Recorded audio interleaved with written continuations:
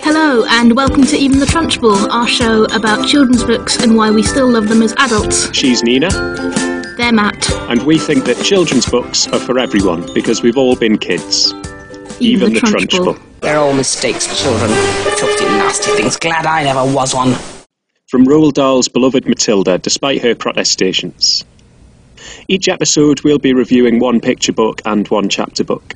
We're starting off with the books that we read as kids, but if you've got a book that you'd like us to review, especially if you are currently a kid, please get in touch. You can email us on eventhetrunchbull@gmail.com or catch us on Twitter @TrunchbullPod.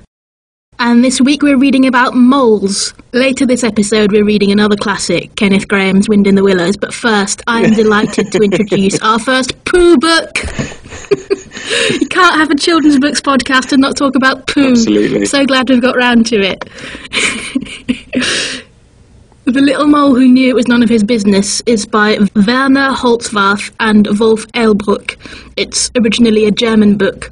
Vom kleinen Maulwurf, der wissen wollte, wer ihm auf den Kopf gemacht hat. I always read this in French as a child, and it was like a massive favourite in my family. But you've just discovered it, haven't you, Matt? I have, yeah. I don't know a lot of German at all, but I'm pretty sure that Kopf is head, so I'm interested in what the direct translation is.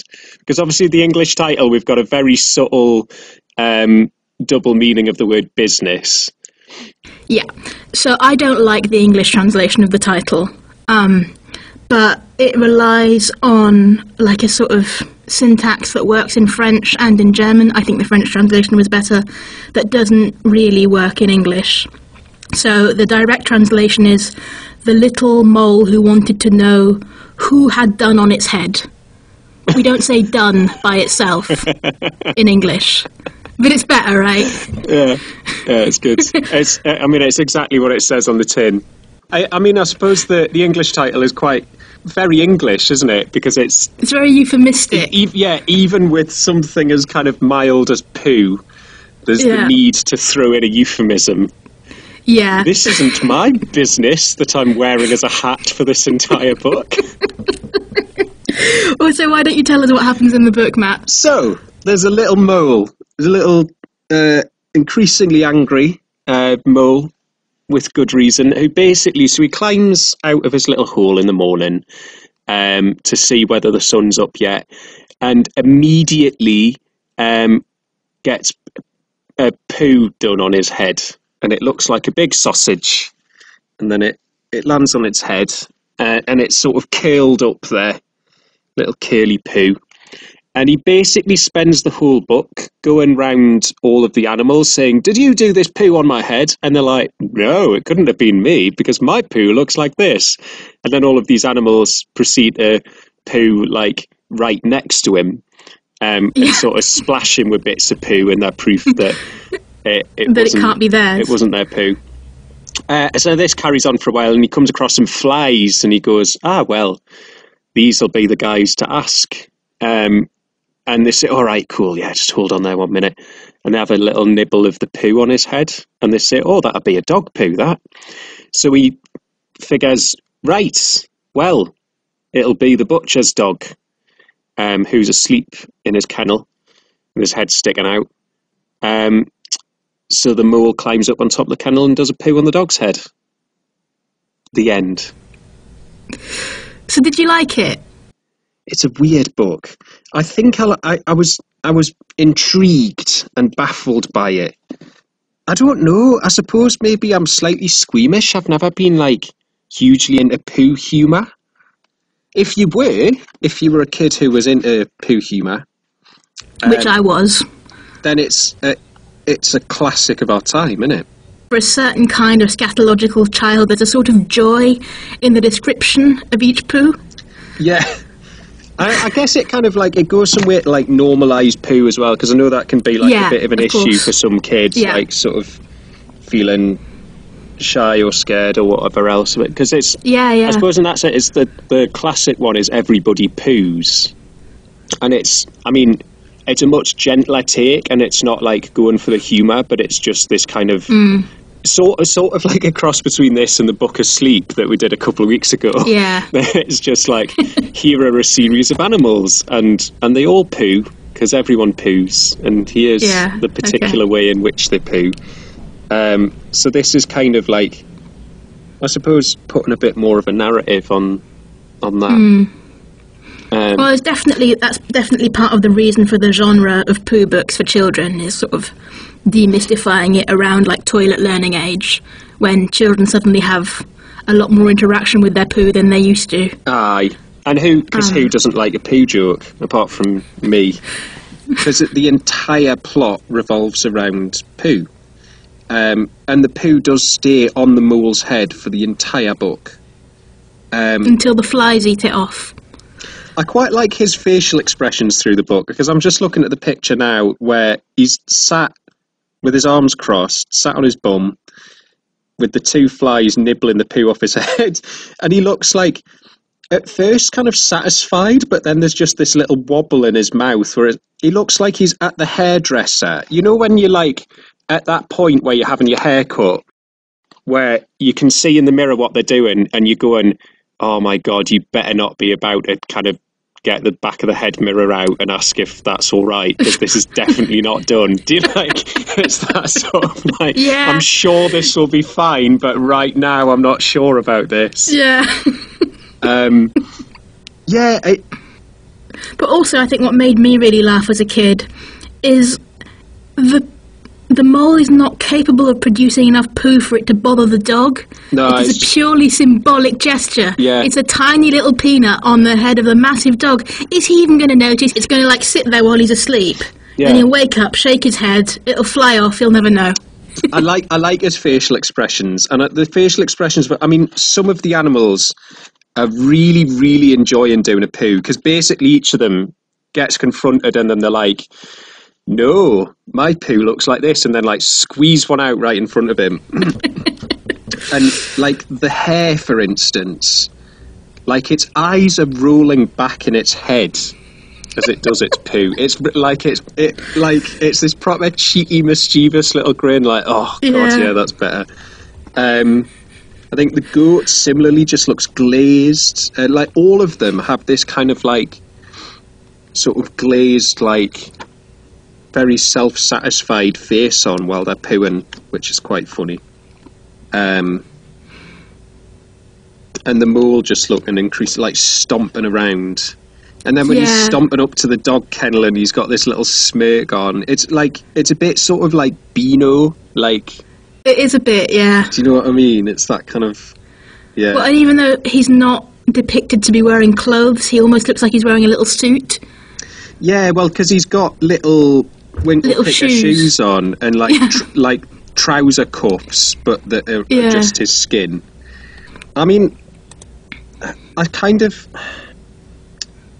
The poo sort of feels like it suits him. Yeah. After a while.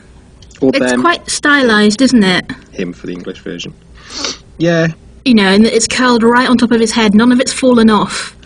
I do quite like that his main priority in tracking down who on earth did this and getting revenge, entirely supersedes. Like, because the first thing I would do is wipe the poo off, someone or something right? pooed on my head would be to get the poo off my head. But he's so enraged and ready to... Well, and he needs it for evidence. Yeah, yeah. Did you do this? Yeah. He wants it to have it to point at when he goes and accuses people. And that's what enables him to eliminate animals from his inquiries, is the comparison, so he needs to take it with him. Ah, you wanted to talk about animals that were wearing glasses. And when you start the book, you're like, the mole's wearing glasses. That makes sense. Because a mole but then who else has glasses? Like the horse and the pig? Yeah. It's interesting that they made the choice to give them glasses but not clothes. I guess because they need their trousers off to show off the pooing. That's true, yeah. They couldn't be wearing underwear. No, it would be more upsetting, that, wouldn't it, if you just had like a cow with like trousers with a little like Bavarian style bum flap or something. Yeah, or if she had to shimmy out of them first. Yeah. Knock this off with these pants. I'll do a poo for you and prove that it's... For the poo joke aged child in your life, I think this is great. Yeah, probably up to about the age of 8 or 28, depending how I still really enjoy it. But I think there's like a big dollop of nostalgia in there. Hey! I like the use of the word dollop. I thought you would. Or kids who are potty training. Yeah. Agreed. Matt didn't like that one very much. Okay. No, I think it's... honestly, it's lovely.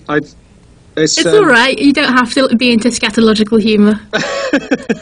No, it's good. It's of the two that we've read this week, it's not my favourite.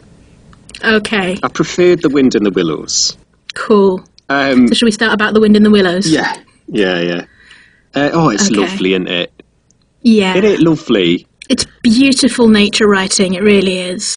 Just gorgeous. It's like, it's poetry. It's that close-up view, and it's sort of quite happy for nothing to happen for large stretches of it. Just the description of their walks and the kind of coziness of coming back home. Do you want to read some out to us? One bit I've got here is when they're going on a walk at winter and they go through a human settlement, they go through a village. The rapid nightfall of mid-December had quite beset the little village as they approached it on soft feet over a first thin fall of powdery snow.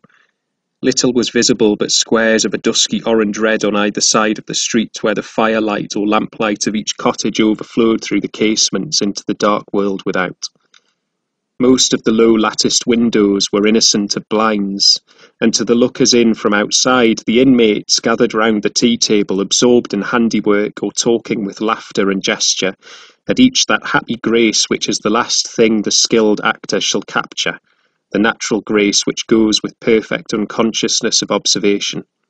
Moving at will from one theatre to another, the two spectators, so far from home themselves, had something of wistfulness in their eyes as they watched a cat being stroked, a sleepy child picked up and huddled off to bed, or a tired man stretch and knock out his pipe on the end of a smouldering log.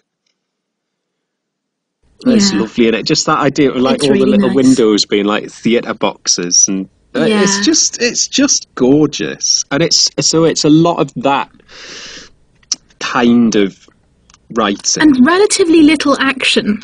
Yeah. And when there is action, mostly it's very low stakes, so in that way, it's very soothing. Do you know that Kenneth Graham made up these stories for his son's bedtime stories to start with? Yeah, it's a similar to you can tell. Inauguration. Yeah. So I think we should say it's a collection of little stories. For the most part, yeah. Have a thread going through them about Toad getting in trouble, going to prison, getting out, and going back to his house. But you could read any of them out of sequence, and it would be fine.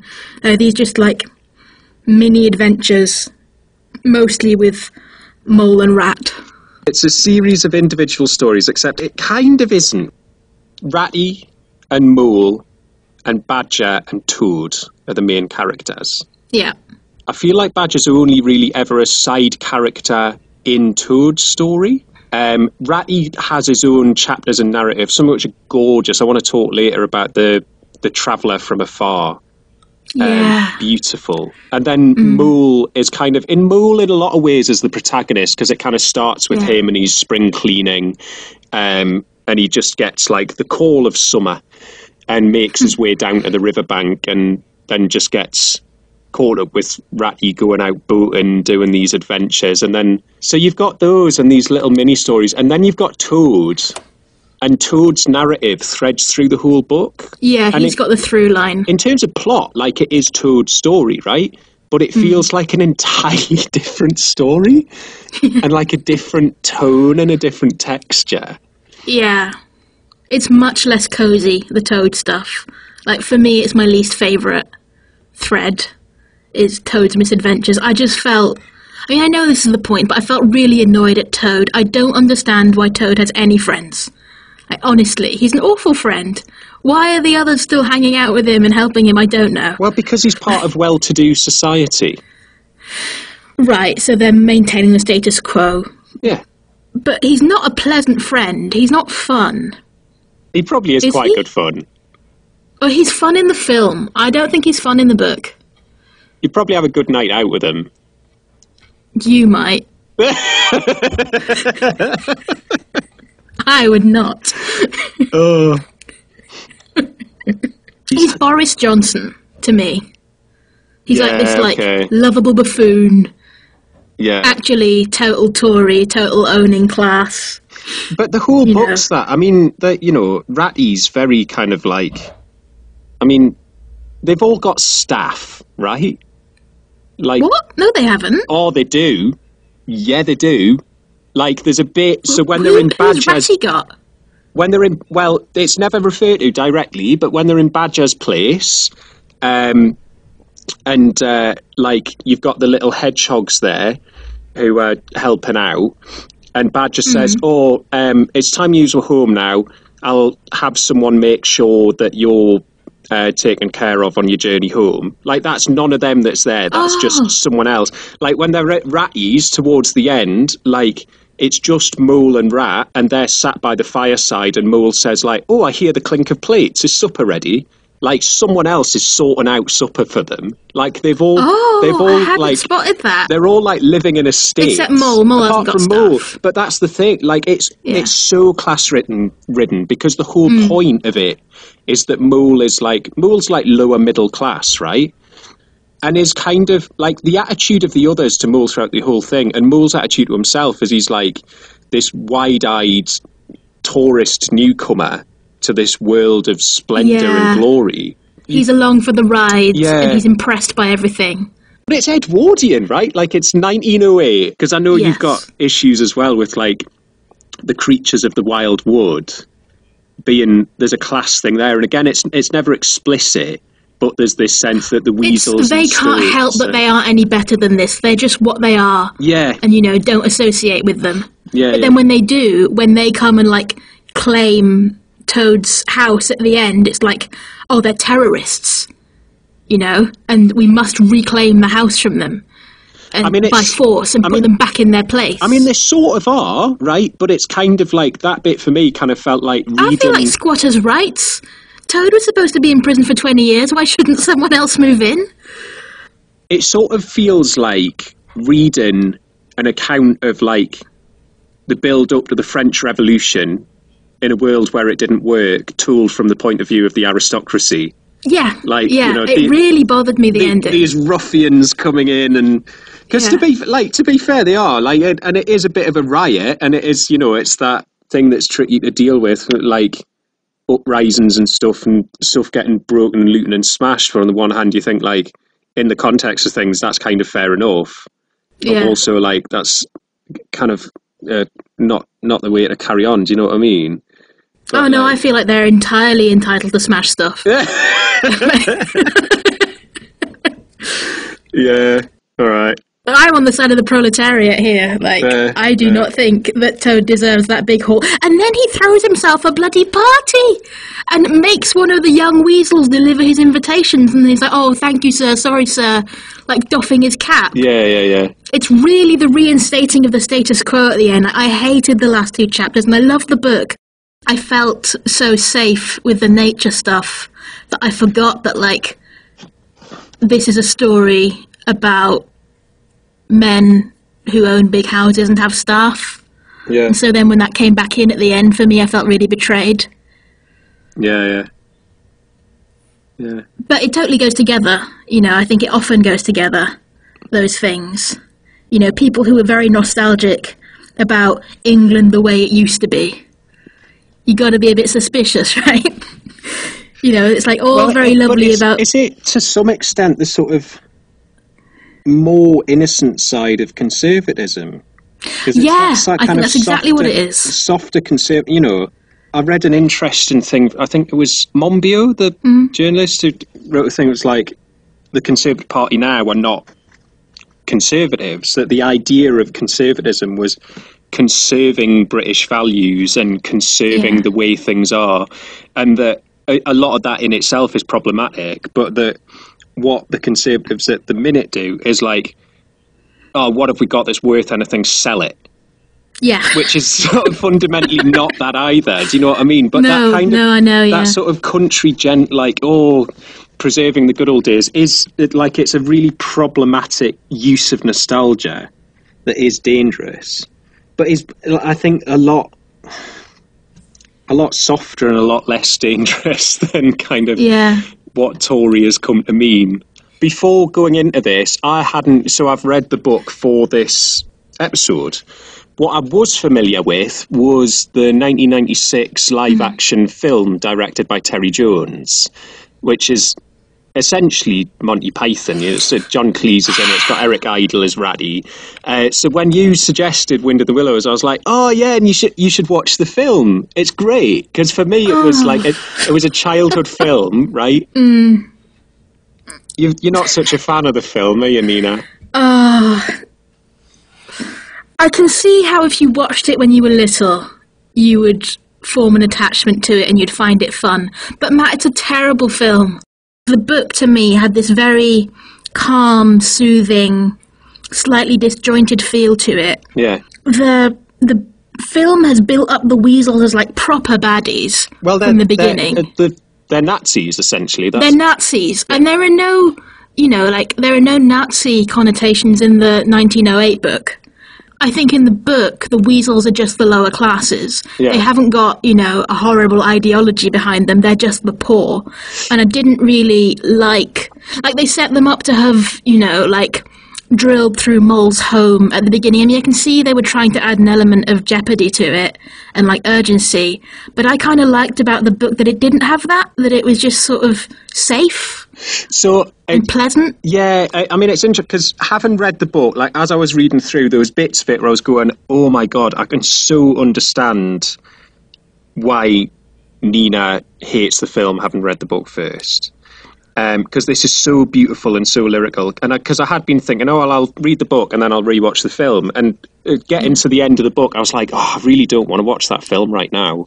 I don't want to not watch it again, but I'm like, totally see what you mean. What I think is interesting is because what they've completely bypassed is the soft summery lyrical stuff. Yeah. And they've zoned in on Toad's story, right? But for me, that kind of makes sense because the book is such a book of two halves, right? Because you've got these beautiful pastoral chapters interspersed with this kind of Wooster and Jeeves high action farce silly, kind of slapsticky, carry on, right? Yeah. Even in the book, that change of tone is really notable. It makes sense to me that that's what you would pick up on.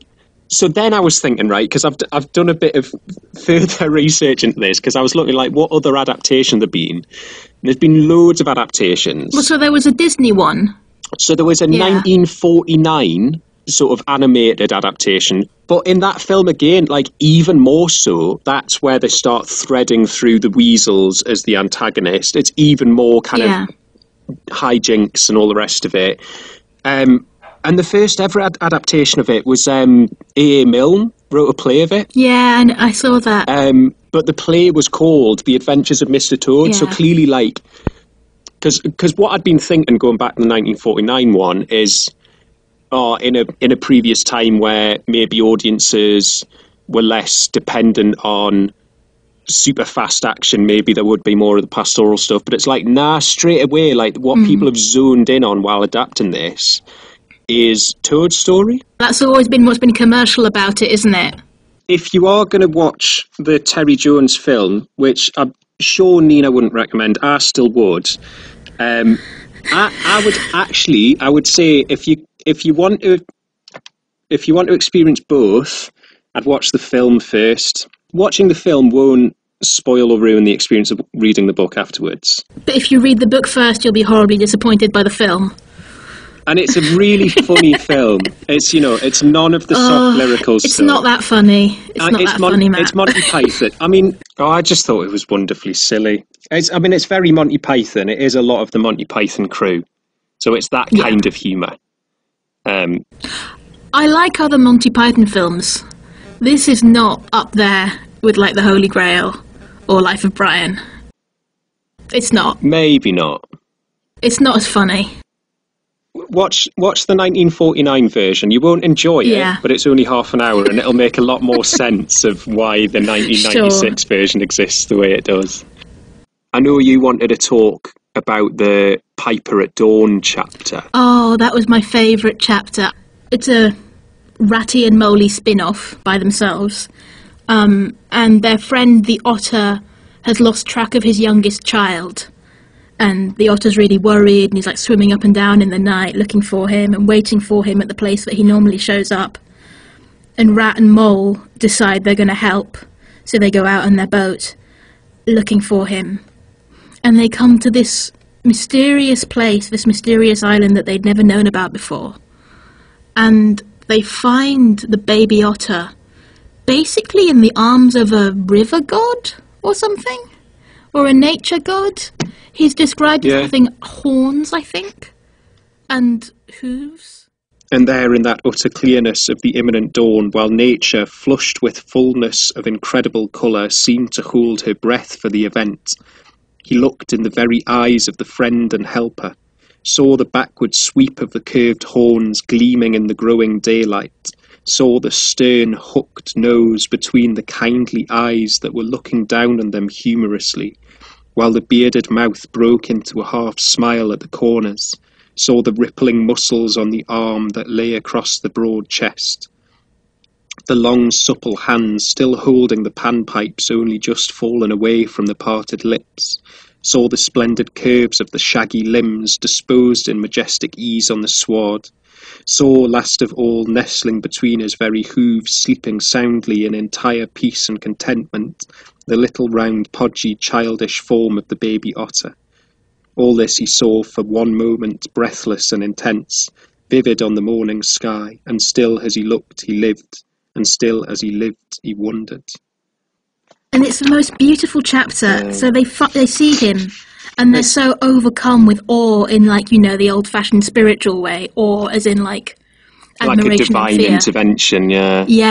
Yeah, and they just fall on their knees and cry. It feels very spiritual. Like, it really feels like the Piper is a god. Mm. And they just sort of fall to their knees in adoration. Mm. And the Piper sets down the little otter and disappears. And then it says the otter stirs and wakes up and cries as the child who fell asleep in the arms of his nanny and woke up without her. Yeah. And they take the little otter back to his dad, and the dad's really pleased, and everything's okay. And then they can't remember it, because the last gift of the Piper is to erase himself from the memories of the little animals he's saved, lest they go the rest of their life longing for that moment again. Mm. Yeah. I thought it was really, really lovely, and Rat can still sort of hear it. Forget me, forget... Can you find it? Have you found the bit? I think I highlighted it. Well, the bit you've highlighted... Oh, yeah, so he hears some words being sung in the reeds that he kind of half catches.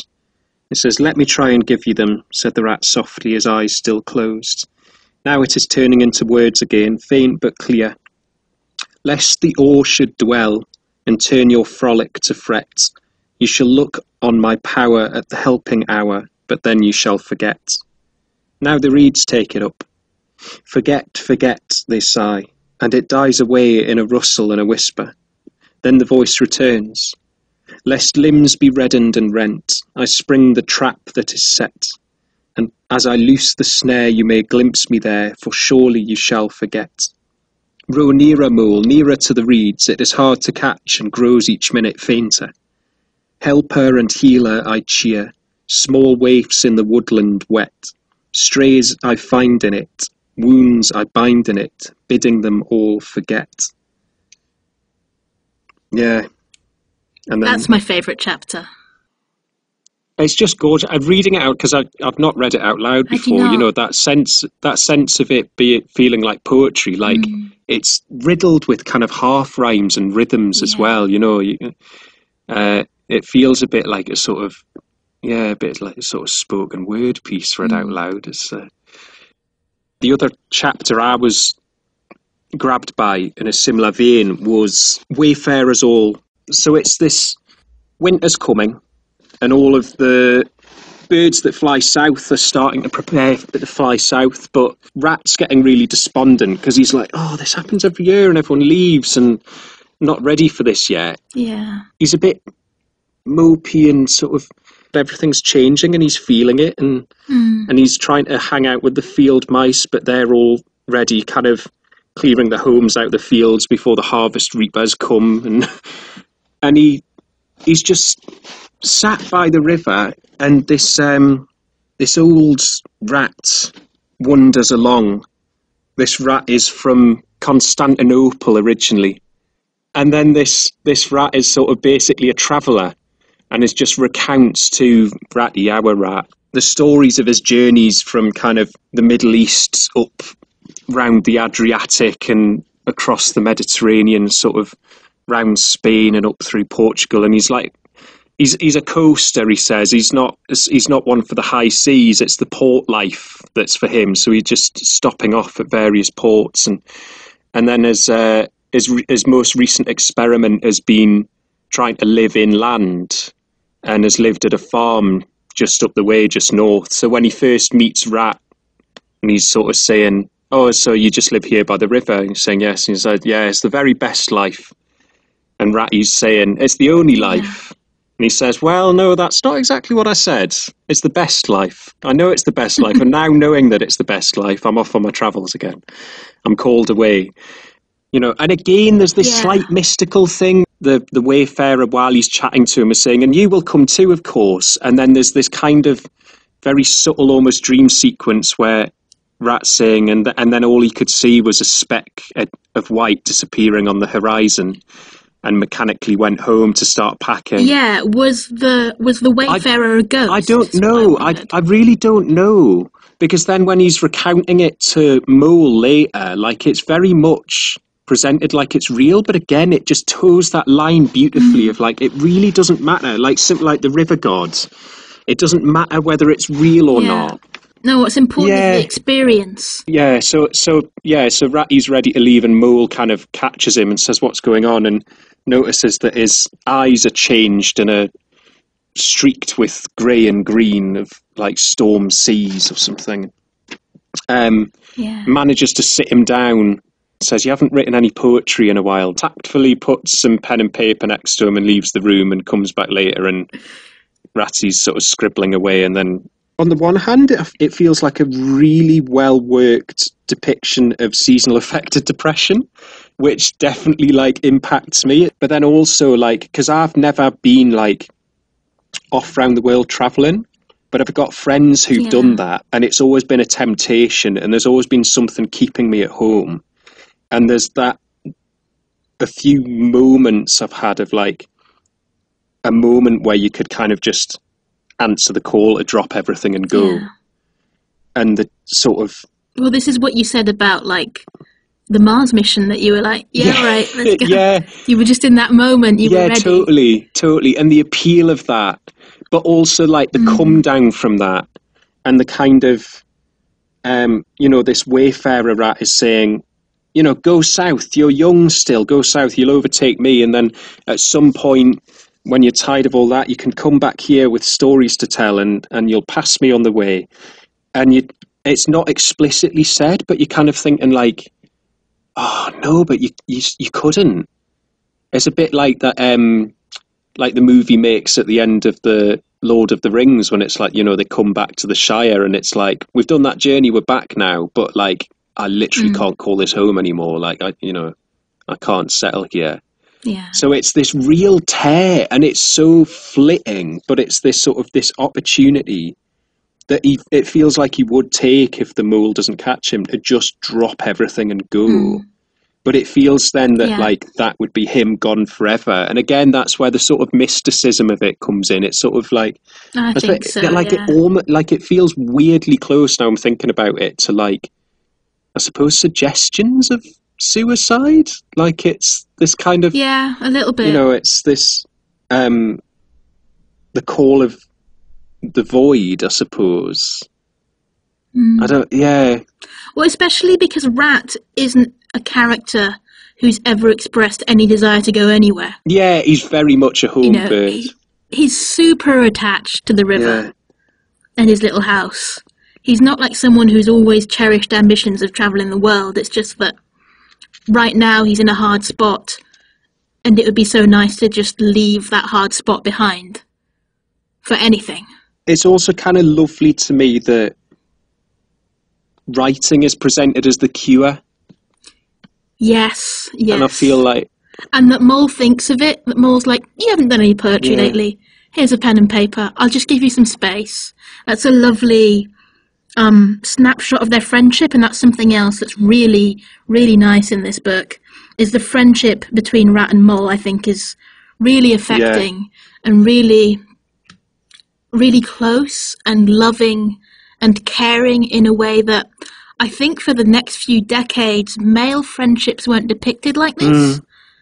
I felt properly betrayed by the last 2 chapters. I was like, I've been on this lovely journey of friendship and nature and just letting things be, existing in the world and believing and living. Oh, and now we've got to have a small war to chuck out the poor people. What? Well, I suppose what it is that because you've got kind of the pastoral stuff and Toad's storyline literally leapfrogging each other. It's just sort of chapter by chapter. Yeah. And it's, I guess it's the fact that it's the Toad story that wins and resolves it all. Yeah. I mean, I can totally see why he felt like then he needed to go out with a bang. Yeah. Like with some action scenes. I can see the temptation to do that and why you'd do that. And also, we don't know what kind of child his son was. Maybe his son was really down for the pastoral stuff, or maybe he wasn't. Maybe his son was like, more fighting. Yeah. More guns, we don't know. Yeah. And the class thing as well. As you say, the Weasels and the Stoats are this, and the Stoats are kind of like an underclass. Yeah. Personally, if I ever read this to anyone, I'm skipping the last 2 chapters. I don't care. I'm not doing it. But I think it. I wouldn't. I'd let them make their own mind up. Well, okay, so if I was reading the last 2 chapters, I think this is really a good place to have a talk about class. Because some cannier kids will ask those questions without being prompted. Oh, of course. Yeah. There would be kids who are like, why are they still friends with Toad? Yes, sure. It is a question that bears answering. And one answer to that possibly Kenneth Graham might have given would be like, oh, because loyalty wins out and everyone deserves a second chance.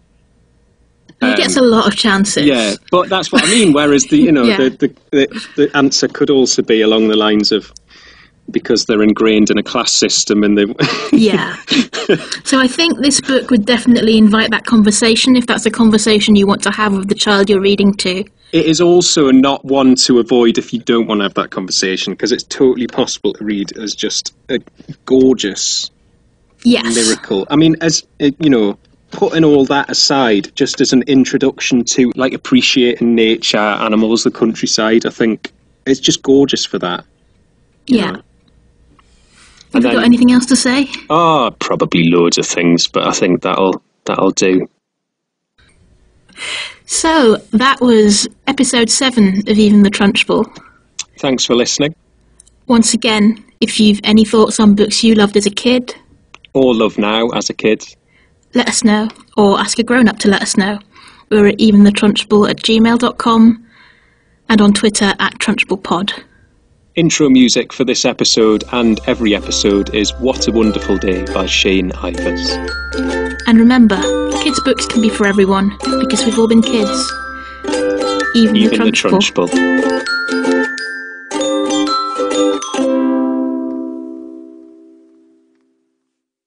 I am a mole and I live in a hole.